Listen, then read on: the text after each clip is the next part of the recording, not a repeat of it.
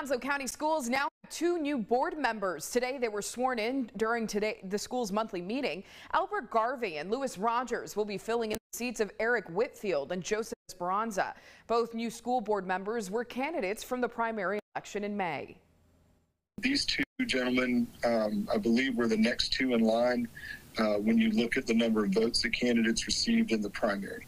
And that, I think, was the process that the Republican Party used to determine who will be filling those 2 seats.